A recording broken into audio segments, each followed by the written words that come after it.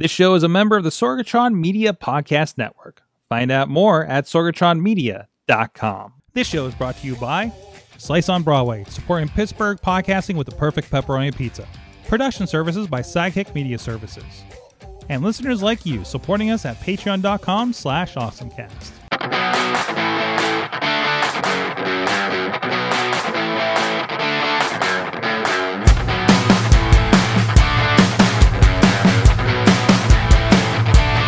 Time to get geeky, get awesome. It is the Awesome Cast. I'm Mike Sorg at Sorgatron in the Sorgatron Media Studios in Pittsburgh, Pennsylvania. And I think I hit the button so I can see what we're doing outside because I forgot to open the window.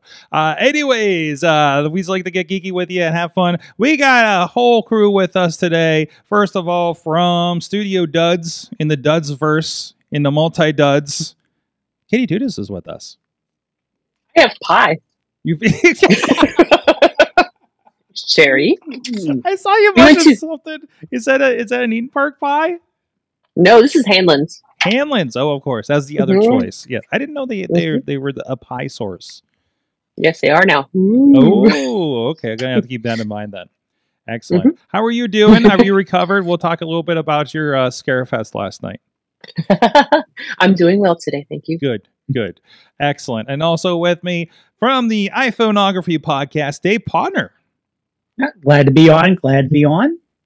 And no pie? No, you're not pieing it up? I am not pieing it up. No. I mean, I love pie. Don't get me wrong. I love pie. I love all kind of pie. But I just don't have any right now. And that's not right. I will have to fix that after the show somehow. I'm not sure how, but I will need to fix it. I'm just rocking the pumpkin spice latte. Yep. It is fall, even though it's 80 degrees. That's how we energizing. Well, let's get into the show with our awesome thing of the week. So I mentioned Katie's scare session last night. Yes. So we decided. So Riz and Katie play games every once in a while here in the studio, and we decided to do spooky games. And I saw there was a nice bundle of the Five Nights at Freddy's, and Riz talks about Five Nights all the time. And I was shocked by a revelation last night when we went and booted this thing up. Katie, do you remember what that revelation was, for as much as Riz talks about it? No. He's never, ever played it. He's been telling me about this game for years, and he's never actually played it hands-on until last night. What are we doing here? Oh, Riz. No, so, I can't say much because I do that with TikTok. I'm like, what's this? And then I'll never play it. I've never been so enamored with a game that I've watched people play it. So and I know there's a whole group of people that do this. That's why Twitch exists, right? But it just astonished me that he has not once picked up this game or apparently properly owns it. And I now own 2 copies of the first game. So because I haven't played on my phone after I watched the movie and everything. But anyways, so you got to experience some games. We played a little Friday the 13th, a little bit Dead by Daylight, which is kind of the same thing. But Five Nights at Freddy is the simplest game, and yet seemed to have the most jump scares. Oh, I screamed the first time. Like they came to the door, I screamed. I was like, ah, and then I was dead. So that it did not go well. Riz did fine. He made it to night 3. Did not succeed night 3, but made it to night 3. No, that's about all further I've gotten. So, I mean, you're basically in a room, and yep, there he is. You've closed the door already. You're waiting for the dude to go away. Something. It wouldn't go away. He wouldn't go away. He won't go away. And then you can pull up the security cameras, and there he comes out. Here he comes. There he is. Yes. And there you are, and you're done. I couldn't believe how much I looked over and you were playing through your shirt up like this over your nose. Yeah. No, I was watching Riz do this because I couldn't play like this, but I couldn't do this with Riz. I was like, this is how I watch scary stuff. And it's like a $5 game on most platforms. It just feel like I've gotten the most out of it. So, are you downloading on your phone, on your Switch? You're going to play it some more, Katie? I should. Oh no, I can't put it on my Switch. Why? Because sometimes my Switch gets borrowed by my nieces and nephews. It's kind of like it's not a gruesome game. It's actually kind of rated for. Yeah. It's like jump scare. I feel it's very goosebumps, if you will. Yeah, right? yeah, right. Yeah. So because they play Among Us, and we talked about how the other games felt like Among Us when you would do the hide and seek game. So they've played that. So I mean, that's not too bad. But yeah, I don't know. I don't want to be responsible if they don't, if it doesn't react, if they don't react well. This is where you're gonna institute the parental locks on your own Switch, right? So, no, the Dead by Daylight I would not do, because that was it's P versus E, player versus everybody, and you and Riz kept picking the wanted to be the monster, so and the killer. Yeah. And there's a whole thing where you beat them, and you find somebody, you stab them, and then you put them up on a hook for like a sacrifice or something, right? So so that was really, really interesting. And I was surprised, because I knew you don't do good with first person games. Yeah, nothing. Don't make me first person. I have a hard time. I'll just look at my feet or the sky or the wall and be like, what are you doing? But yes, I did pretty well. I was proud of myself. Yeah, you did do pretty well. And then the Jason, where I was in the closet, was fun. Oh, Friday the 13th. Yeah, you had kind of a chubby avatar, and his stomach kept popping through. I went in the closet and hid, and it was just like belly. It was hanging out. Like nobody's gonna find me. Nobody's gonna find me at all. And then we poked into, it was just like we just ran through like spooky games for a couple hours. It was a lot of fun. The other one was Vampire Survivors. Oh yeah, what did I say? It's basically Gauntlet on crack. I think they refer to it as a bullet hell game. We got to the end of a level. Hold on, let me see if I can see how crazy this gets at the end.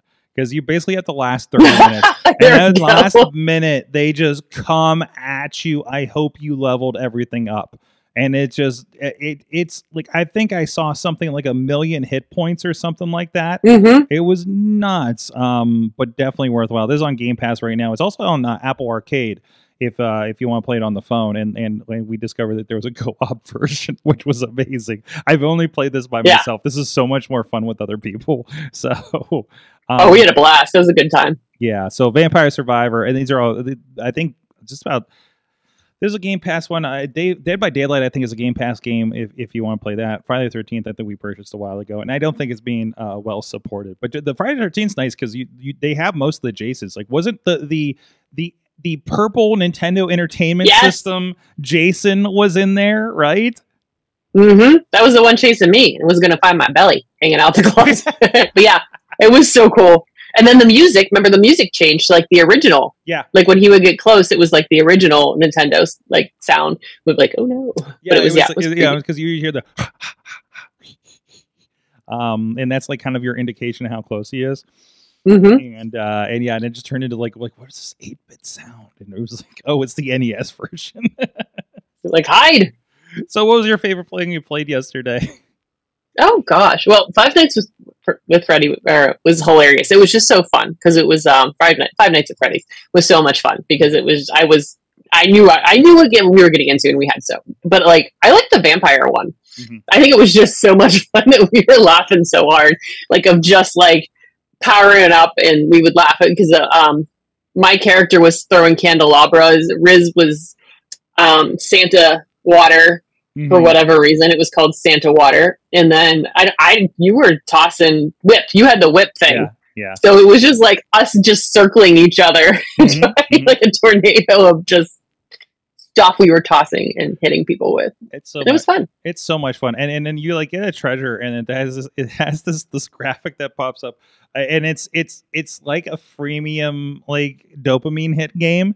I think, and I think the original game is a freemium game on like maybe the iPhone or something like that. So I think that's why there's all these elements in here.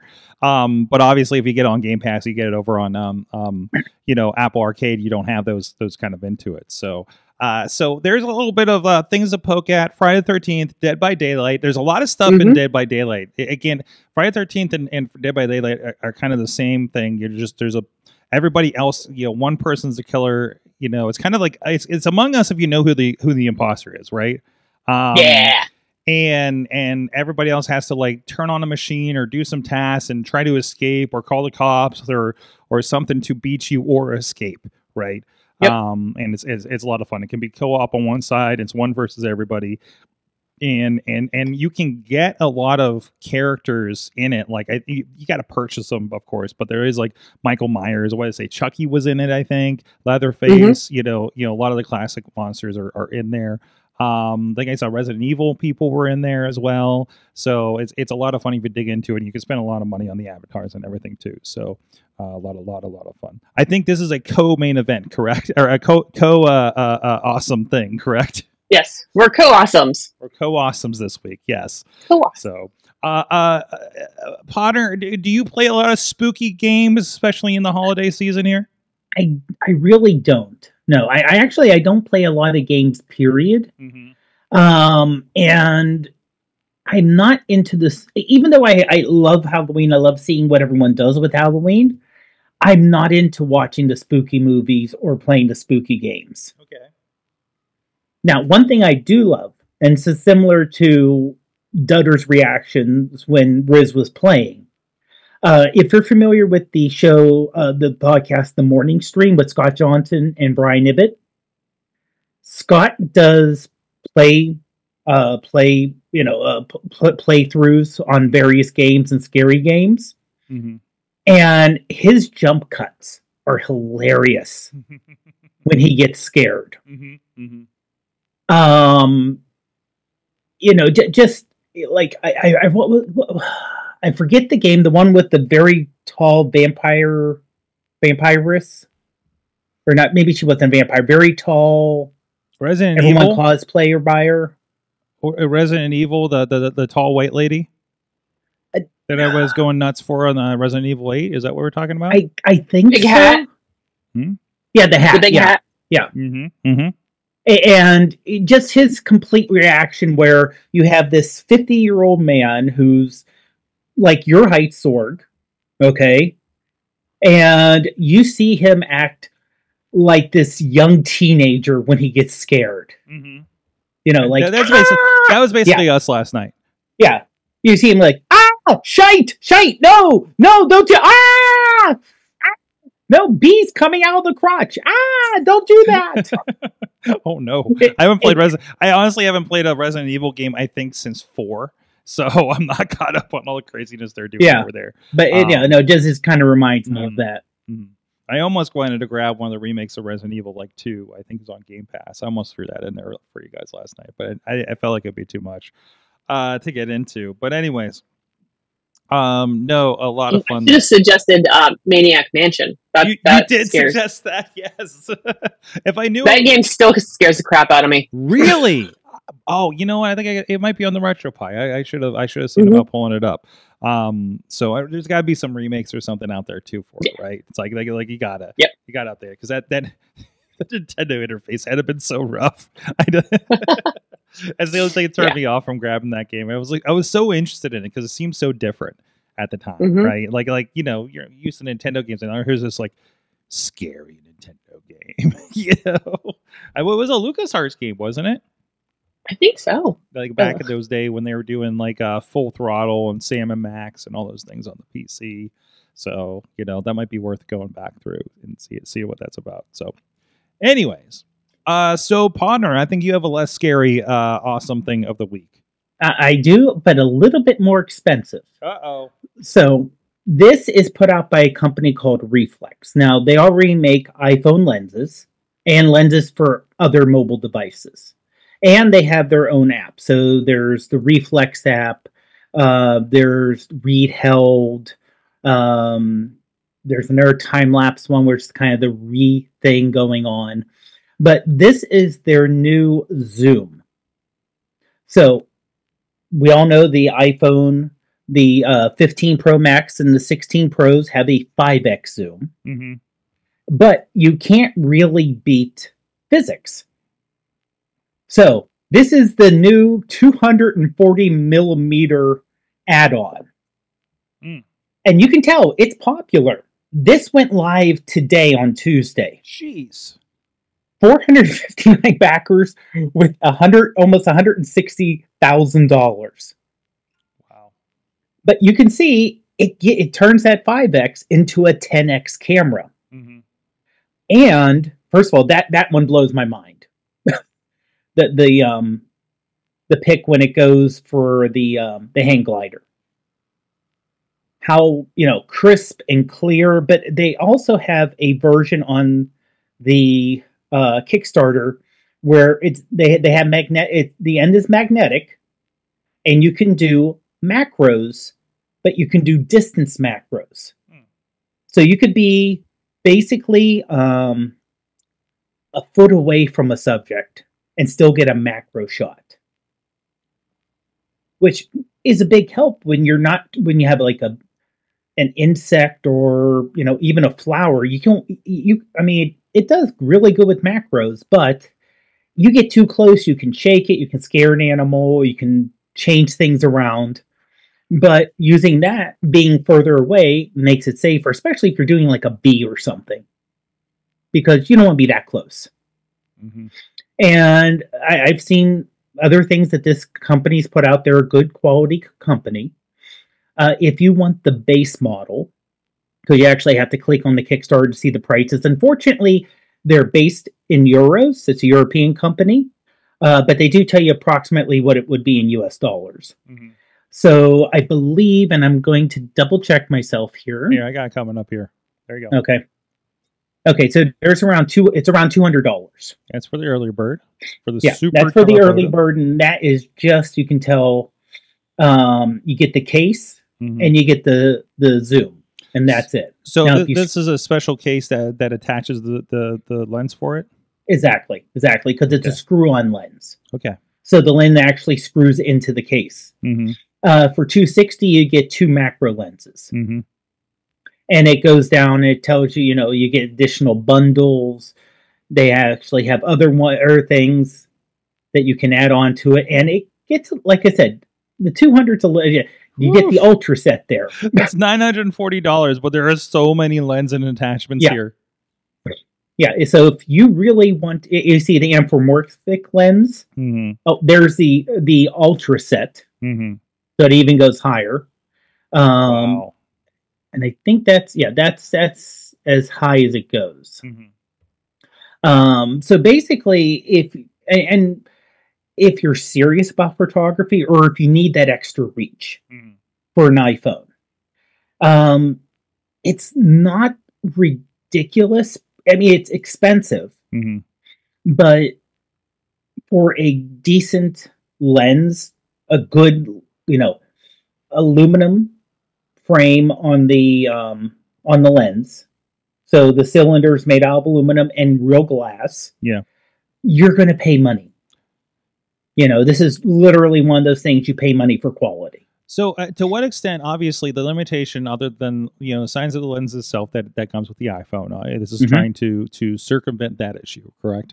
Right. To what extent are you getting good pictures out of here because of the lens, and are you still being held back by the size of the sensor on the phone? You are getting held back by the size of the sensor still, because there's really nothing they can do about that, unfortunately. So what is that, like, what is that limiting for those that don't know photography? Like what can you do on a full censored camera? And we're talking about like there's literally a sensor in the camera, in the lens, and the physical size of that and how it captures light, correct? Correct. And when you get, let's say, a DSLR, the serious ones with the detachable lenses, and you get either a 3/4 or full frame sensor compared to what the iPhone can squeeze in there. It doesn't get as much light. And each individual pixel, remember, the iPhone, the main camera, really, and this is Samsung too, if it's 48 megapixels, that means there's 48 million individual pieces, light sensing on that little chip. So you're cutting a small area to 48 million individual pieces. Software can do amazing things. But if you make that chip a lot larger and you make that lens a lot larger, you can bring in a lot more light. And when you bring in a lot more light, it helps everything. So you can do things. That's why, like, if you see people who do the ultra zoom, which like you guys do, at Baja, where you have this massive zoom that you have to carry in a lens or keep holding up because it's that heavy. I believe, Katie, we call that Gary, correct? What was that? That's the Gary. Gary, yes.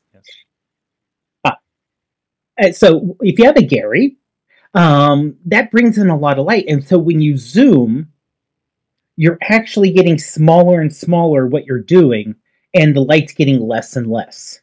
And that's physics. There's only so much you can get around that. But by saying, okay, I'm going to put a physical optical zoom on this, not we're going to do digital stuff, but we're going to make the lens bigger. You can see that the actual lens is bigger than what your lens is on your iPhone. So it actually brings in a little bit more light, which always helps. And it just helps if you need that extra reach or for macros. Yep. Because again, software can do amazing things, but it still can't get around physics, light physics. And there's only so much you can do. And I feel like we're talking so much about photography here, but this could also, because I'm looking at some of these things, like, and I'm very interested to see what's happening with DSLRs, and that look is something that I'm looking forward to playing with a bit more here. Like, you could bring some of that DSLR kind of look through the lens attached to an iPhone now, right? Yeah. Instead of like, cinematic is kind of like faking it, right? And doing it exactly. That's but all you could software, actually do it physically with a lens too. Mm-hmm. So that's very interesting to me. So. Yeah, and also if you're doing portraits, the longer the zoom you're using for portraits, the more flattering it is. Absolutely. For portraits. So if you have a 10x, now admittedly, if you're doing a 10x portrait, you're going to have to back up. Yeah. But the features on the face, because even if you do it on your phone right now, if you use let's say the ultra wide, the normal, and then the tele, you'll notice on the ultra wide, the face is kind of splashed out and stretched out, and it doesn't look good. It's one, and I think this is, and you can correct me if I'm wrong here, this is why when you meet someone that you only see, let's say on TV, and you go, oh my God, they're so tiny. It's like, yes, because TV, because of the way the lens has to work, it stretches you out a little bit. I'm always shocked by meeting some wrestlers in person. Some people just look better in person than they do on TV. It's kind of astonishing to me sometimes. But anyways, yeah, I know there's a lot of work happening there. Katie, what are you thinking about these as our other resident photo bug? I think I brought my just leaning on Gary. Oh, that's what you do. There you go. Yeah, 150 to 600. So that's my stalker lens. Yep. IRL, and this reminds me of the we were watching the Fast and the Furious, and the guy had a digital DSLR, and he had a lens that was pretty. And it was like, I'm going to take your picture from this far away. So that one made me laugh too when you said about the zooming. I was like, oh, it's like that. But no, I love this. I think this is nice, and I would definitely, if I could depend on my making more money off of my phone, I would 100% do that, because I think it's pretty cool, and I think it would be very helpful to not. And like Podner says, like, you get that the faces look weird. And just, you can't. I'm always battling with at what point do I have the phone do it, and at what point do I get a quote unquote pro piece of hardware to do it too? Is it because I do have pro equipment sitting here, or do I use my phone? And I don't know if it's just a case by case kind of thing. Like, I know we have friends that do plenty of professional work on their iPhones. Oh gosh, social yeah, media and things like that. It's plenty for something like that. And then at what point do you step up into something like that? Like, I couldn't imagine filming an entire Baja, for instance, on my phone. That seems almost impossible. So it is a little bit of a tool for the job. But and then I've watched people try to do wrestling shows on their phones, and it doesn't work. It doesn't. You're gonna need just as much as like money and equipment to make it work. You know what I mean?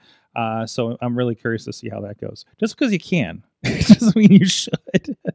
So, unless, of course, Apple's paying you money to do it during the keynote. It feels like that's the only people making like full cinematic things for something like that, right? For me, it's just like, well, why don't I just use my Panasonic camera that does log and everything, right? But no, there are. I mean, but it is opportunity. You know, it is like, you know, if you're doing something like, oh, I could use one more camera on a multi-camera interview shoot that I want to spruce up a little bit. Like that's where I think it does come in handy. There's obviously a version of that we've been doing on our shoots on the road, at least with some of these too. So, you know, that's kind of the idea there. So, although I am to the point where I'm just like, I think I'm just going to bring 2 physical cameras for some of these that we're doing here next month. So, and I'm figuring out that packing right now, actually. Anyways, cool. So that is your awesome thing. So that is, again, just for review, it's over on Kickstarter. We'll have the links, of course. But that is what was the name of the company again? I'm trying to pull it back up. Reflex. Reflex. Yeah, REE. So it's 2 E's, FLEX. And that's the Super Telephoto 240 millimeter Kickstarter over there. 156,000 of their $10,000 goal. So I think they're going to do well. Anyway, yeah, and that again, today is day 1. Yeah, day 1. They have 30 days to go. So they'll be fine. I think it's going to work out for them. I'm not entirely sure, but anyways, thank you everybody that does support this show at patreon.com/awesomecast. We tried to put some extra stuff out there. You got a little bit extra Patreon stream out there. If we do a post show where, you know, who knows what I'll get into for that. You know, we include that as well for you guys. And you do help support the show, help keep the servers running and everything. Thank you everybody that does support the show over at awesomecast. I'm sorry, podcast/awesomecast. No, patreon.com/awesomecast. There we go. Cynthia Klosky, Michael Fedor, John DeGore, and Dave Podner. You guys can support the show too over there at Patreon. And it's a nice way to actually consume the show. I know sometimes some of the shows I listen to end up on Patreon, not out of exclusivity. They just didn't get their stuff on YouTube yet. So I listened to one of them today, and it's actually a really nice player. If you want to move over there from your favorite podcast app or something to catch this show or others that we do here. So, all right, let's get into. We're done with the awesome thing of the week. Let's get into. Yep, it's the news. What's out there that we want to get into? Podner, you have a lot of stuff going on here. Yeah, I do. Well, let me do the don't buy a Mac now. Don't buy a Mac now, and then we'll have Katie talk about something that's going away. Yes. So basically, if you're interested in buying a Mac, now we're talking MacBook, iMac, I should say MacBook Pro, iMac, Mac Mini. Heavy rumors that next week Apple will have an M4 Mac launch event. Okay. So and the one rumor is the Mac Mini, basically the MacBook Pro are just going to have new chips. So have an M4 chip. The iMac probably just an M4 chip, not much of a redesign of the physical thing. But the Mac Mini, which really hasn't changed shape and look since the Intel days, will be getting a redo. So more USB ports possibly. Maybe an update, a shape change. It's still going to be, you know, like a little, a short little rounded square, but a little bit of a shape update, a port update. Because, like I said, the actual shape of the aluminum block has not changed in a long time. So, and I know people do like the Mac Minis because, it's cheap for a Mac. Especially if they put the M4 in there.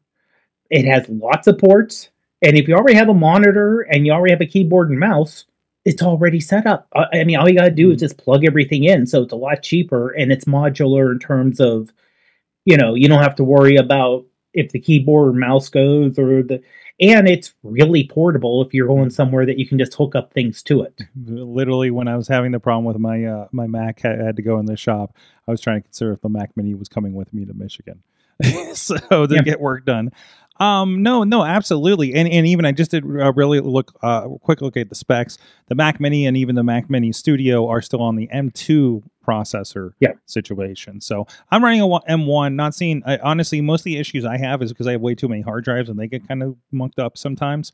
Some old Drobos and things like that. Like, I'm noticing just like hangs and beach mauling on Final Cut projects, but that's more of an organizational issue than the machine itself, right?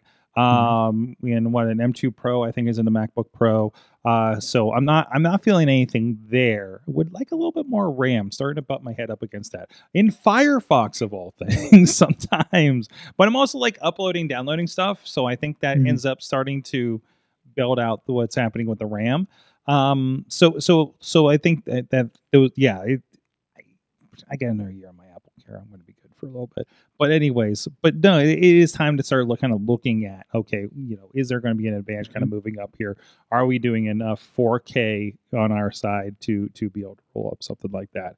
But honestly, if you got at least an M1, I think most people are going to be just fine. Yeah. If you got an M3, don't think about it. If you got an M2, see where you're at with things. The performance is going to be up, but I think it's really kind of nominal right now for most people, unless you are shredding 3D and 4K projects out of butt. So. Yeah, I mean, like I said, it's the M1 when it came out just blew absolutely the existing Macs Intel just completely blew them out of the water. I don't want to say destroyed PCs because they're hard to compare still based on software, but especially for power versus how much power chip versus how much power it drew. I am continually shocked. It's amazing. At the battery on Katie, I don't think you've done a battery repair since you've gotten your MacBook Pro. Like, is it still holding up pretty good for you? I feel like mine was up until I had my issues. Yeah, it's fine. I mean, you can tell the battery's starting. It doesn't hold a charge as long, but it's long enough for what I need. Yeah. Yeah. So that's been really impressive, and then even more so when I had that, what was it, at M3? I think I had for a week there as the quote unquote loaner. Like, other than like 8 gigs of RAM is not okay.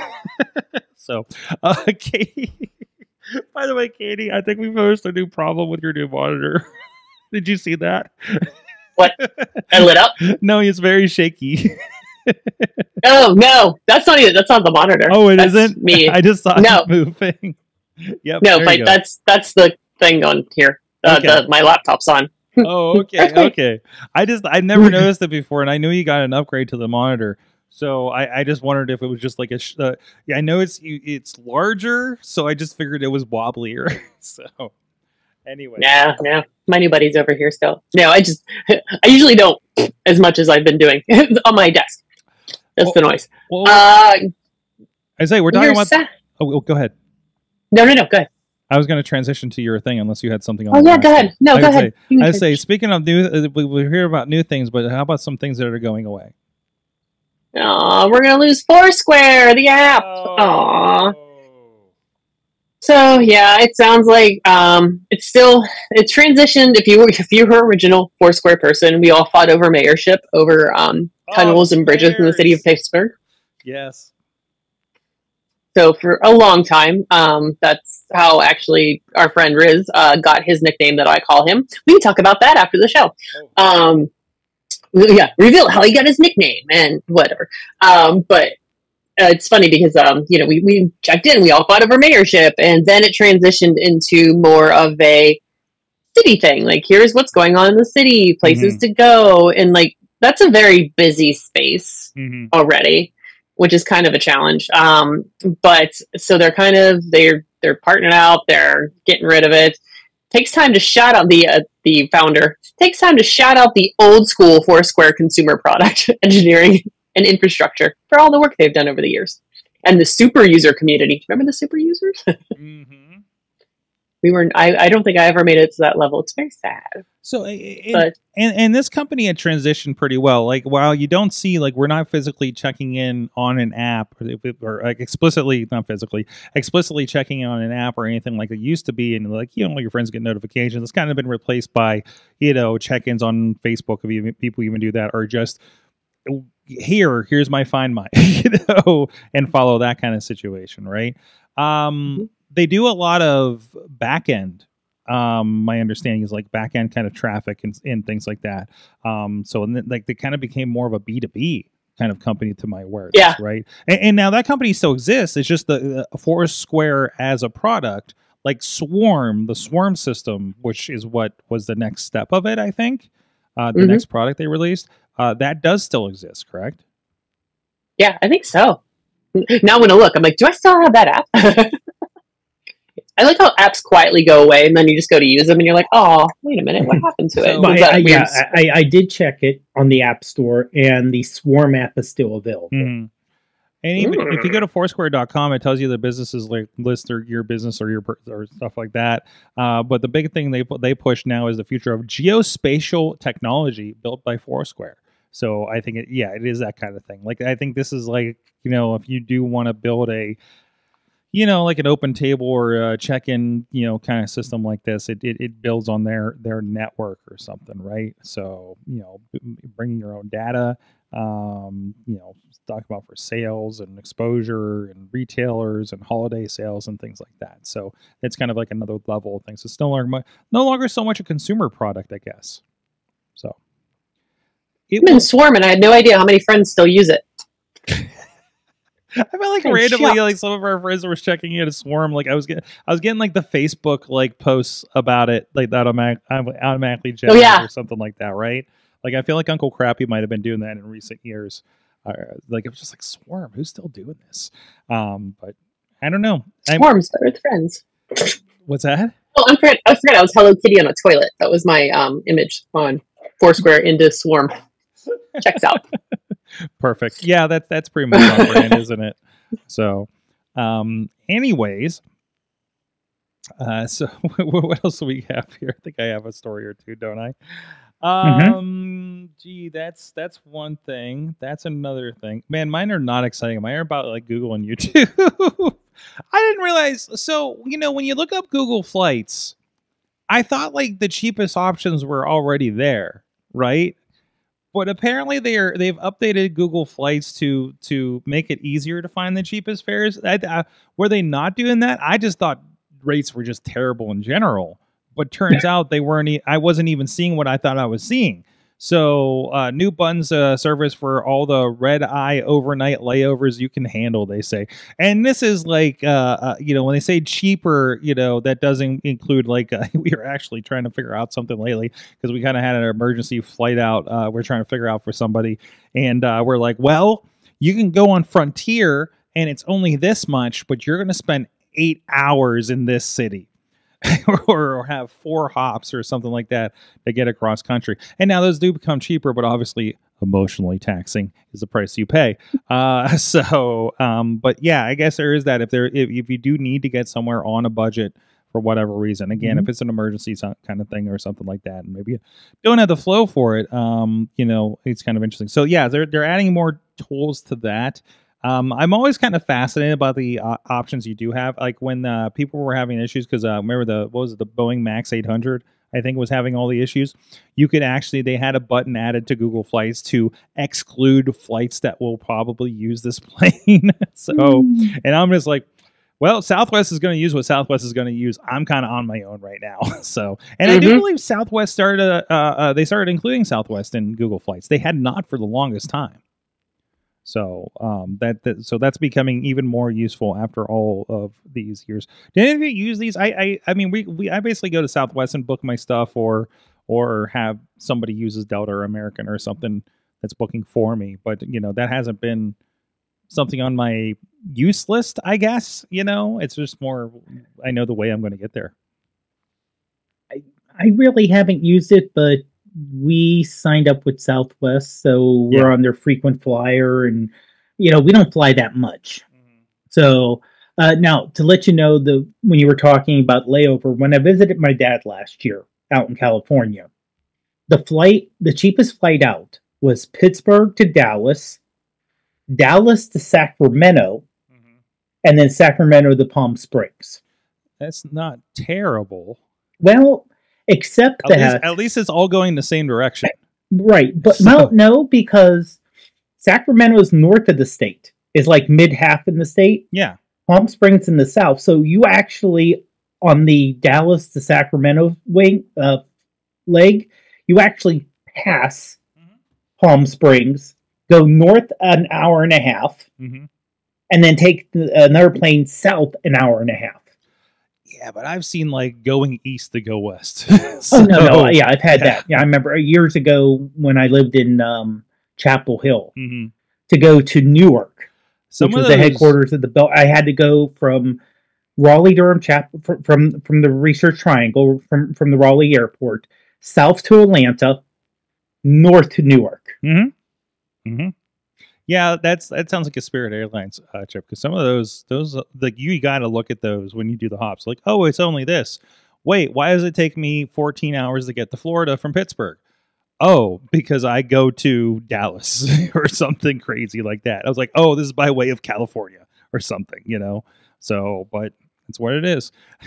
Spirit, I think it was Spirit I was looking at. It was really funny because they're like, we got the new Cozy Comfort system, which means that you'll have an entire armrest to yourself because we will not sell the middle seat. Because they're not adding comfier seats, first of all. Like, that's just not happening. Oh, no. They're just like, we will sell less and charge you more. It's like, all right. That's one way to deal with it, I guess. Work with what you got. But anyways. Yeah. Katie, have you mostly just a Southwester? Right? Well, I like you said, I when I would use Google Play, it was like there were things, the price difference wasn't there. It was just like, oh, this is not far off from what I was looking at. Yeah. And it's kind of annoying because you can't find very many like red eyes and things when you're trying to like, oh, let me see, like it's like always, you want to do this one and blah blah blah. I'm like, no, that's not what I want. But yeah.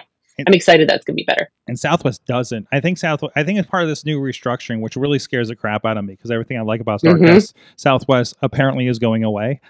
So, although it is fascinating to go from typically a Southwest, which is like you get those last couple people that can't figure out where to sit and then don't understand how the system works, and it gets a little maddening on Southwest. But then then you go to like a Delta where everybody has an assigned seat. I'm just like, oh, this is a lot cleaner. You know, so, but yeah, that's interesting.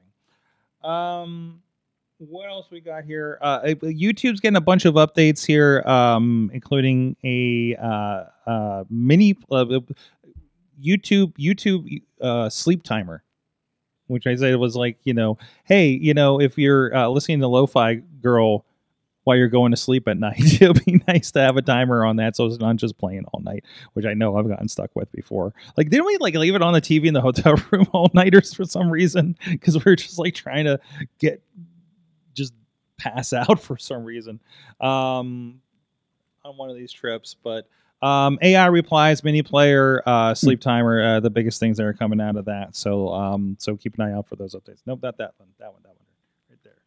So. I discovered the sleep timer on my Apple TV. That was really helpful when you're doing something like that. So you just want that soft glow sometimes, but not all night. So, all right, Potter, you got a couple more sitting here too. Let me. Well, we mentioned a couple weeks, or actually probably a little bit longer than a couple weeks ago, about the AirPods Pro 2. Will be given the hearing test and the ability to use it as a hearing aid. Well, if you do have AirPods Pro 2, when the new version of the operating system comes out next week at 18.1, that will have the update that will allow you to do it. Okay. So, and they're actually releasing it as early releases to reviewers and people to actually try it out. Because apparently it's not even available in the beta. You have to have the full-blown 18.1, and it's a matter of people now using it in real life, not just hearing what Apple talks about it. And in general, now admittedly, these are handpicked people from Apple, so grain of salt. But the reviews are generally good in terms of being people, and they actually test it with one person who does have moderate hearing issues, and they're like, yeah, I was in the restaurant and I could hear the conversation much clearer, and I could hear what's going on without everything being muffled or just being very loud. Mm-hmm. They did mention, though, that one negative is battery life.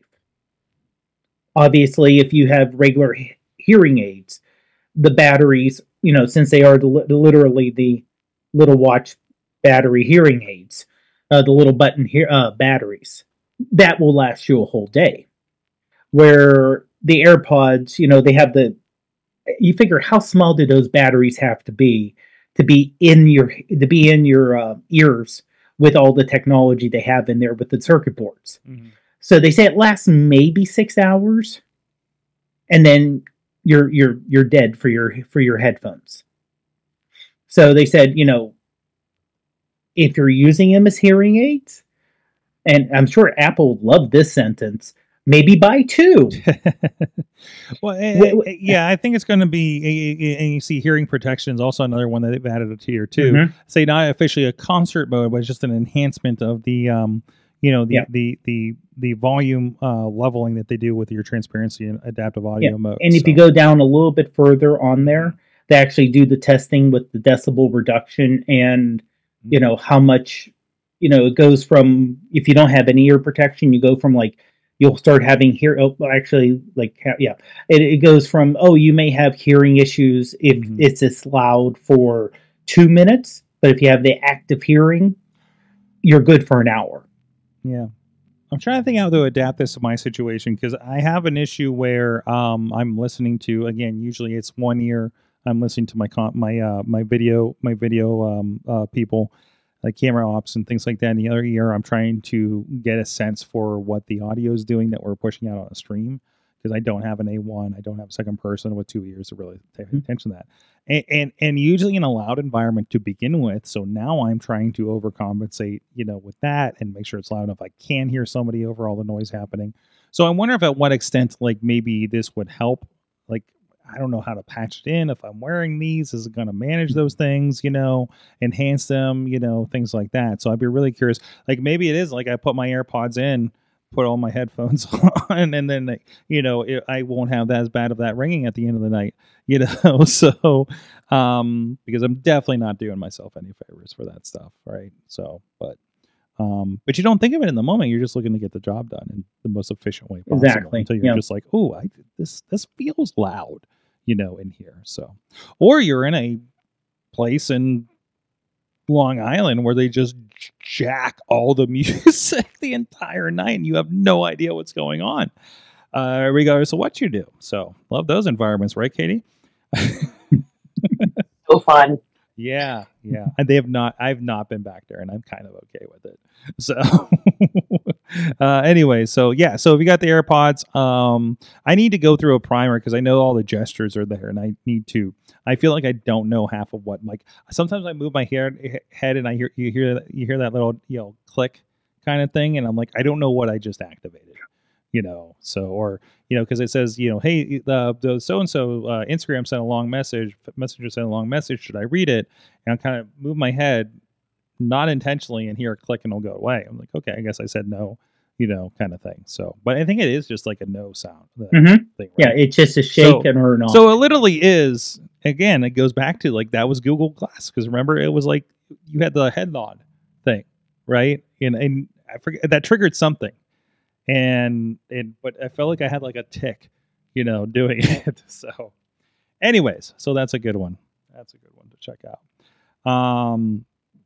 Awesome. Tell me about the science. Sure. So if you remember from a couple of years ago, the James Webb telescope that they launched. Yes. And first of all, it did amazing, and it's still producing mind-blowing images. Mm-hmm. So what they're finding are pulsars where they're not expecting it. Now, pulsars are what's left, in the image there. You see that thing in the middle of the image they circled, and they're like, why is that there? Based on the models they currently have, they're like, okay, pulsars are basically, you have black holes, and basically as it's eating material, it's ejecting radiation from the side and giant streams, and if they wobble, you from, let's say, from Earth's perspective, you get boop, boop, boop, boop, and it's very, so you get that. That's why they're calling pulsars. And based on, they were like, well, this should only be 600 to 700 million years from the beginning of the universe. Okay, so we're talking 13.4, 13.5 billion years ago. Given our current model, we're like, okay, given how much matter was around back then, this thing should not exist because there shouldn't be enough matter for it to actually create. And this is the fun part of science that a lot of people don't get. And this is kind of going into my rant a little bit, because when I found the stories on Google News, the headlines were always "Scientists baffled," or "Scientists have no idea what's going on," and it makes it sound like scientists are like, "Oh no, my model's broken. I'm so upset. I must do something." And there may be one or two people like that, but for the most part, if a scientist is working on something and they get information back and they're like, well, this should happen. And they go, no, this is what's actually happening. They're like, okay, first of all, let me make sure there's not like, there was literally at one time bird poop on a radio telescope that was causing interference. So let me make sure my instruments are good. Let me make sure my calculations are good. Let me check with someone else to make sure my calculations are good because I could have made an error.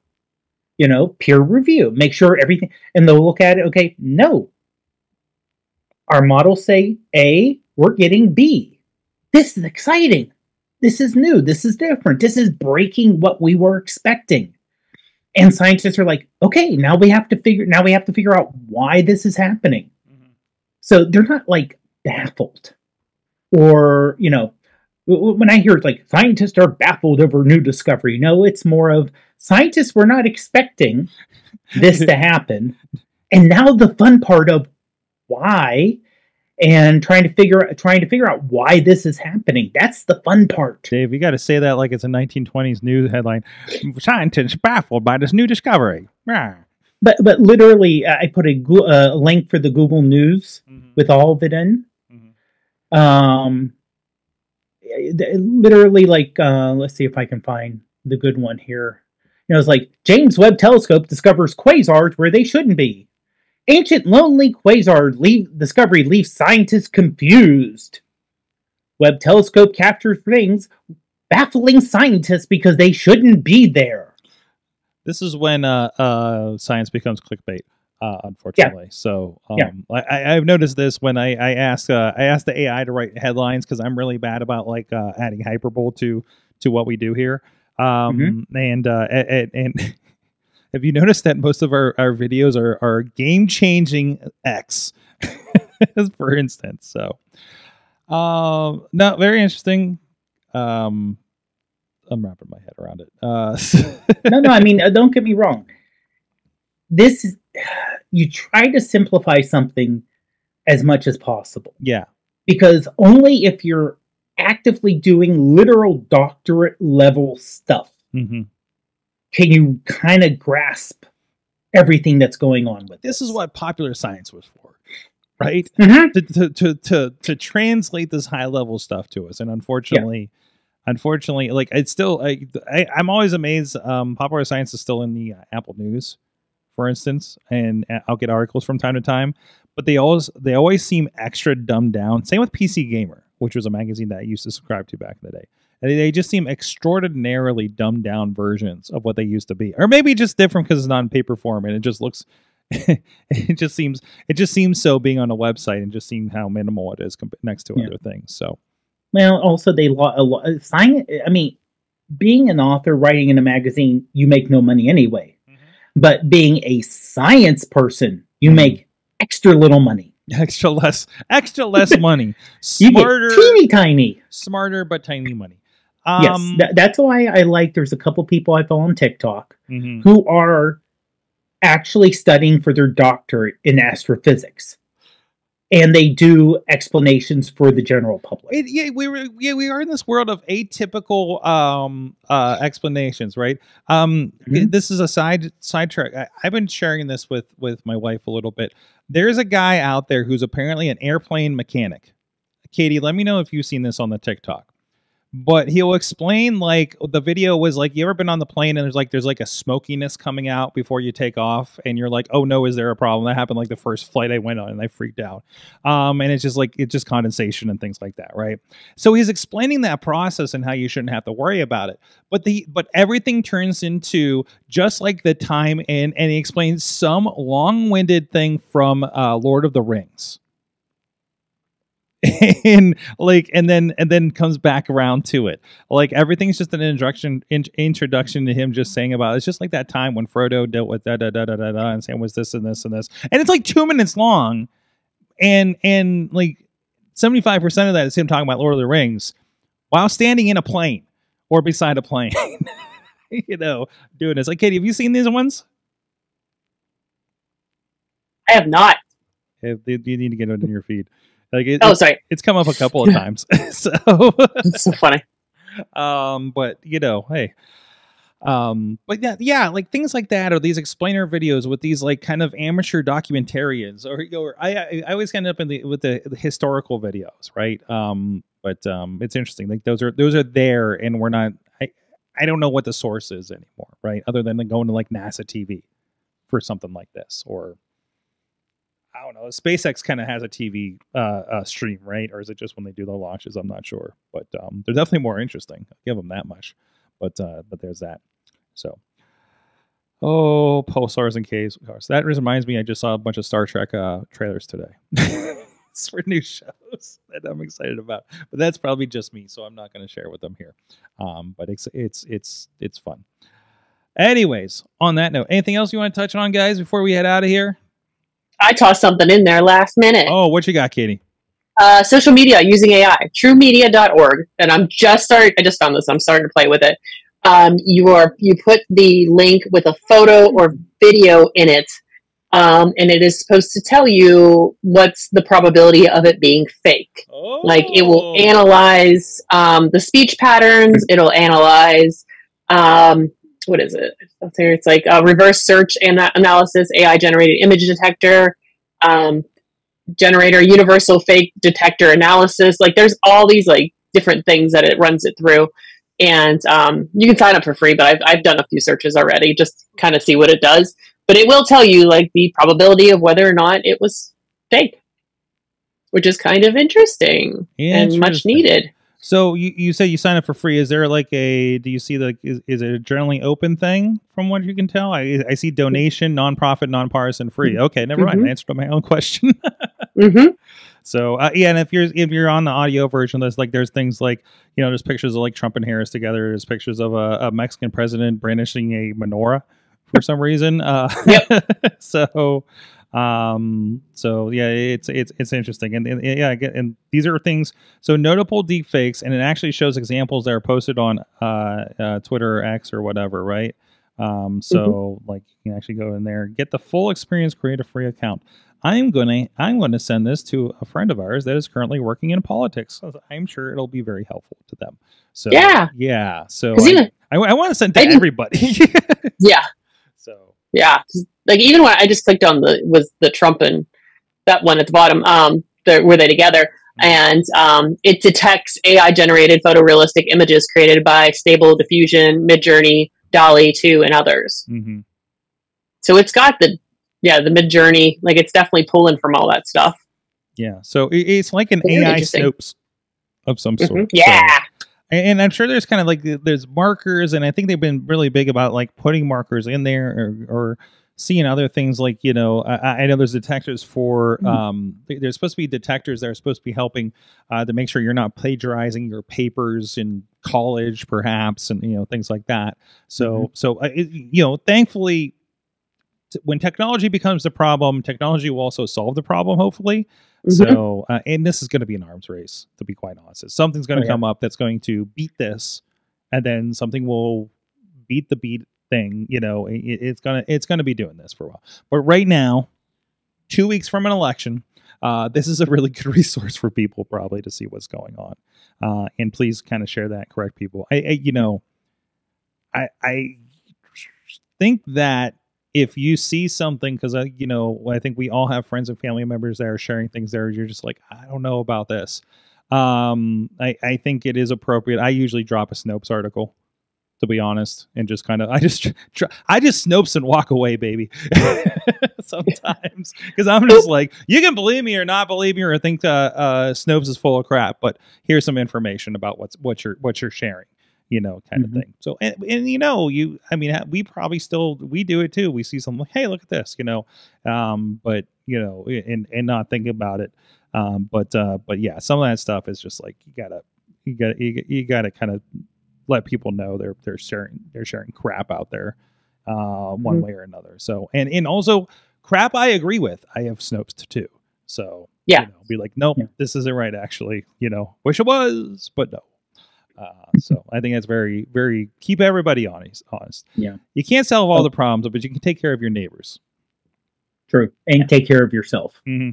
And honestly, one thing Ruth does is when someone posts something that is like, do I really believe this? Reverse image search on Google, because you will find, it's like, oh, here's Frank from Pennsylvania who had this, and you do reverse image search and you see like they're everywhere.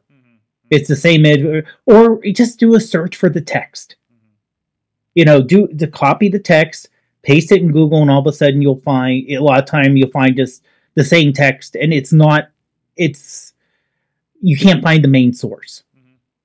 And one thing I do like about the True Media, like the image of Trump and Kamala Harris together, and it says here, there are several signs that suggest it's digitally manipulated. The lighting on both individuals does not match the environment.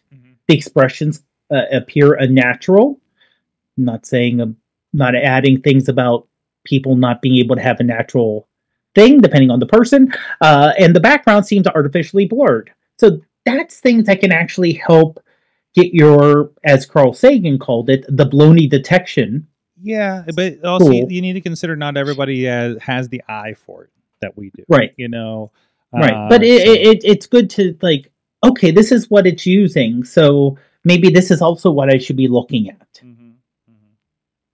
All right, now I'm in it. I'm in it now. I'm in the newsletter. This is gonna be fun. Hurricane did not flood Disney World. Good news, because that's also in my future. So it is, yeah, it really is like AI Snopes. That's kind of nice. That's good. I'm glad somebody's working on this stuff. So, but yeah. So, anyways, guys, it's been a lot of fun. We'll probably do a little bit of Patreon. Maybe we'll dive more into this. So, with less tact, who knows? But thank you, Dave Ponder, the iPhoneography podcast. Go check it out for your phone. Are you going to be talking about these lenses over on there, or have you already? We will eventually. Right now, we're going to be talking about Dwight, who's our newest co-host, and his workflow that he uses for his photography, which it's a little different for what me and Greg do, because Dwight uses full-blown Adobe, shoots in RAW, uses full-blown Adobe on his desktop. So it's, in terms of getting his images. So just ways that different people work with images from their phone is what we're really going to be focusing on the next one. Nice. I need a video version of that. So to see workflows and stuff. Oh, that's the thing. Katie, I haven't tried plugging a hard drive into my phone yet. Ooh, very exciting. Yeah, you could do that. I forgot about that. Okay. We got to play with that. Workflow soon. KatieDudas.com is where you can see all the things going. That's Dave. Where you can see all the things going. I don't know. I pulled it up because I want to remember what it like. There it is. Dave. You got all kinds of things going on. You're everywhere. Sometimes you post about it. Yep. I need to be better at that. Maybe I'll work on that. That'll be my awesome thing of the week next week. It helps you remember that you did cool things, Yeah. Like it's my own, like that's my journaling, right? Is like, hey, remember that time you did this? Oh, I don't do anything. Oh, it turns out, this and this happened. So I figured out that that's what I do a lot with my photos on my phone. Is like they never go anywhere. Like I got ice cream yesterday. I was like, ooh, ice cream at this place. Boop. It's for yourself until like Google Photos says, "Hey, remember this?" Good. So, and of course, at Sorgatron on all of the social medias for me, and you'll get a lot of updates and clips and things of everything that's going on in the podcast. I'm pretty sure more people watch the clips of the podcast than the podcast these days, but I think that's just where we're at right now. So this podcast is just a generational machine for the TikToks, or something like that. But otherwise, we have fun with this. You can join us every Tuesday, 7 p.m. Eastern time. We are going to take a little bit of a hiatus because I got a vacation/work trip. Well, back to back, basically. And there's no way I'm doing shows during that travel time. So beginning of November might be a little late. And if I think of something for a special, maybe we'll put something out or maybe a classic episode or something. So keep an eye out for that too. So thank you, everybody. Thank you, our Patreon supporters. You have been our awesome audience. Have an awesome week.